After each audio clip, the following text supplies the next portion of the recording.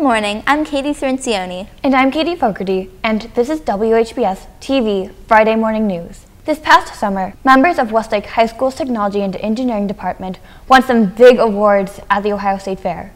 Garrett Uterhark had a chance to talk to some of the winners. Katie, how did you come up with the idea for this? We had to redesign a building, and we were given different structures. So we chose the warehouse, and we had to change it into a house, like a home for people to live in. How did it feel to win an award for this? I felt very good because we spent a lot of time and effort on the project. Well, I saw a church on Center Ridge Road, and I just built it off of that. I didn't even believe I could win an award. I thought I was the underdog the whole time, and winning first place for Outstanding Award felt unbelievable. We had a project where we had to redesign the blade guard and landing gear of a drone. Well, what is it supposed to do? Basically, if you run into a wall with your drone, the guards are there so you won't break all the blades off. And then the bottom's there so that way it'll keep some of the impact from the actual drone itself.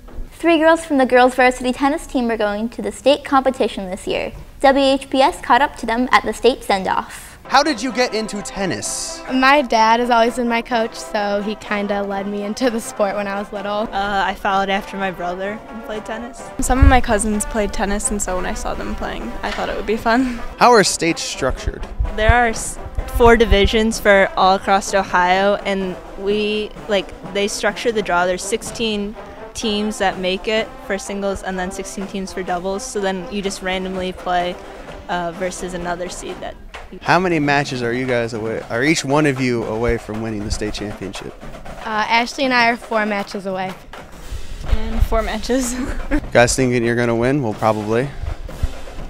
Oh, the goal is to. Congratulations to the boys and girls soccer teams for receiving the 2nd seed in the district playoffs this season. The boys soccer team plays North Ridgeville Saturday night at 7 o'clock in sectional final at Reed Field. Is there anything you guys are specifically doing this year, preparing the team more than previous years? We have one thing in mind this year, and that's states. Everything we do is building up to that one goal as a team. It really shows our team this year, the confidence and never giving up throughout the whole game. The volleyball team will play Avon in the sectional final at Midview on Saturday at 1:30. Tell me a little bit about your season this year. We've been winning way more games than years past. Our goal is we want to be top 3 in our conference. You mentioned that the coach has been driving a couple philosophies in your head. She mostly tells us to focus because we are a crazy group of girls and we do get unfocused very easily. So she's always making sure, she always says to us, focus, focus. Although the Demons lost to Lakewood last Friday, junior running back J.J. Coleman scored a great touchdown. They ran a play that we were pretty prepared for. It's a back out of the backfield.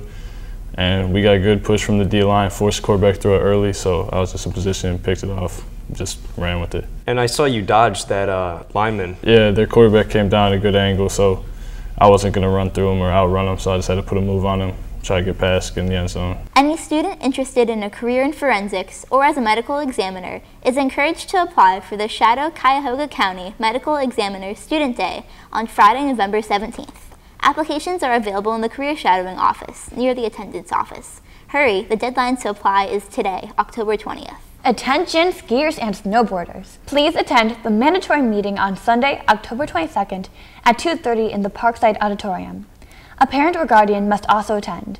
We will be discussing the upcoming season and the new registration process. Please see the Ski and Snowboard Club page on the high school website for more information. Attention seniors and juniors. The University of Pittsburgh is visiting today, Friday, October 20th, during 3rd period at 9:30 a.m. Tickets for tonight's football game at North Ridgeville are on sale now in the athletic office for just $4. All tickets at the door will be $6. Attention all crew for The Little Mermaid. There will be a mandatory full crew meeting this Monday, October 23rd at 3 p.m. in the PSC lobby. This is for all crew positions: backstage, set construction, props, makeup, lighting, and sound. You must be in attendance in order to work the show. This has been Katie Cirencioni and Katie Fogarty with today's Friday Morning News.